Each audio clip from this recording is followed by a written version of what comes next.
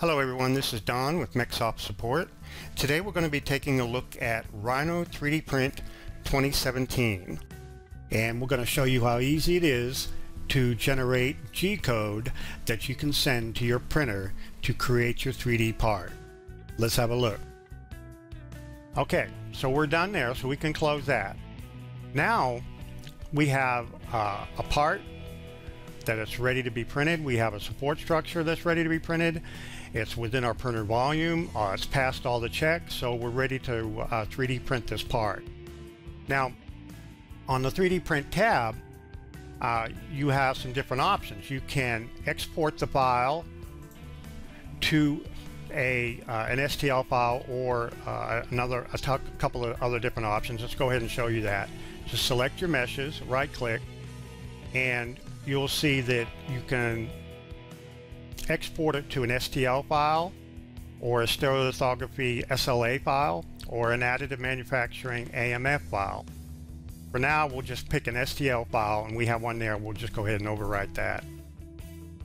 So we've exported it to an STL file. Now what we're going to do is, since our printer supports G-code, we're going to actually generate a G-code file to send to our printer. So from the 3D Print tab, we'll pick the Generate G-code command. We'll select our meshes, right-click, and this displays the Generate G-code options dialog. Now there's quite a few parameters on this dialog. We won't go over them all, but I'll just tell you what we're going to use for this guide. For the layer height, we're going to use 0.05. We're going to have 1 perimeter passes. We're going to retract only between levels, and we're going to automatically calculate the extrusion volume of the printer. We'll have the top 2 layers and the bottom 2 layers will be solid. And for the infill density, now this is a closed volume part, so the entire part's going to be infilled.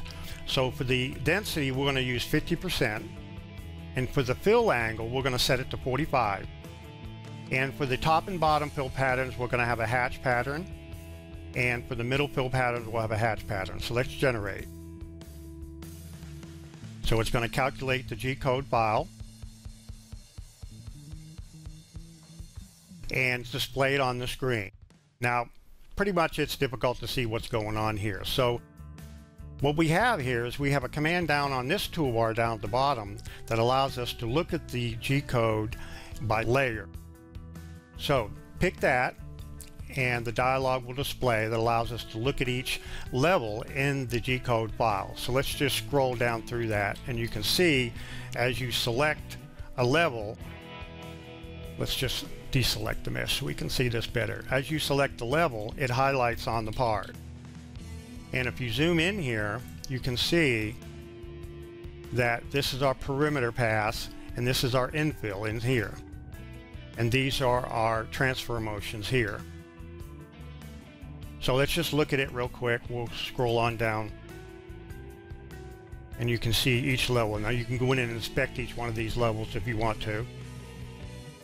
So now that once you're satisfied with the Z-level display, you can close that. And we still haven't created the G-code file yet. This is still in display mode. So we have to pick the Post button. And the Post and Save As dialog displays, and it will default to the folder where the part is located. And for the current post, we'll set it to shopbot G-code, and we'll set the file extension to .nc, and we'll pick post. It'll calculate the post file and display it in Notepad. And what you see here, this is a G-code file. And what we have at the top is we have codes to turn the printer on, zero out the X, Y, Z axes. This sets your temperatures. If you look down here on your printer control parameters, you'll see that you have temperature specifications for the extruder. We have it set to 210. The bed is set to 200. For the speeds, we have the perimeter speed set to 60, the infill speed set to 60, and then the traversal movements set to 120, and you can see those values here. And then here's your first G-code line, and then your following G-code lines for each level, in the 3D print.